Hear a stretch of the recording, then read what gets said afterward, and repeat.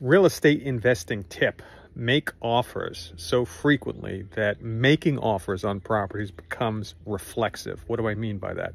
What I mean is that when somebody comes to me with a property, I might be interested in it, I might not. But for example, I got a text message yesterday from an investor that said, you know, he saw that I owned a house around the corner. He's got something else, you know, am I interested? And basically it was twice what I paid and it was in far worse condition. So I said, no, I'm not interested. It's outside my buy box. I know you're at 70. This is from a wholesaler. I'm like, stuff like that would be going for X amount of dollars. So I made him the offer, but and then I told him what my buy box was. And he said, all right, you know, thank you for updating me.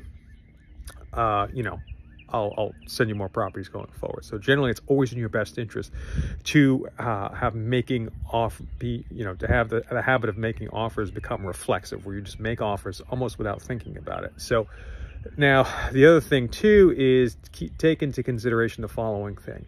I don't know if most of you buy and sell things off Facebook Marketplace. Yes, most of you probably do, but there are plenty of times when you'll see someone that has bought a product off the shelf at a Home Depot. Let's say they paid $100 for this power tool.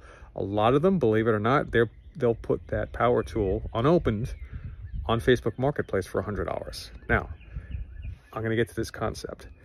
The fact that the product is now technically used since it's been removed from the store, and once you buy privately, there's not going to be any return policy. You need a discount. You'd be surprised at how many people are willing to, you know, buy something from a big box store for $100 and then put it right back on Facebook Marketplace for $100. No one's going to pay you that much money.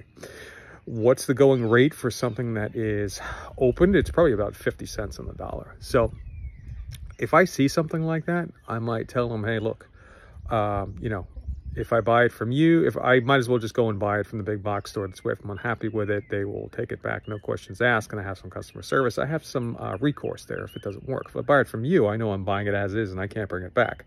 So, but sometimes I'll say, look, the last time I bought something like this, I paid $50 for it, $70 for it, whatever it is. I think if I'm going to buy something used, quite honestly, I'm looking for I'll go up to maybe 60 cents on the dollar, but I'm not going higher than that. But the point that I'm trying to make here is that making offers is reflexive for me. And I just think that's a good habit to be in. I think it will serve you well in life, buying and selling on Facebook Marketplace, and certainly if you're a real estate investor. So any questions, put them in the comments below and let me know. How often do you make offers per week?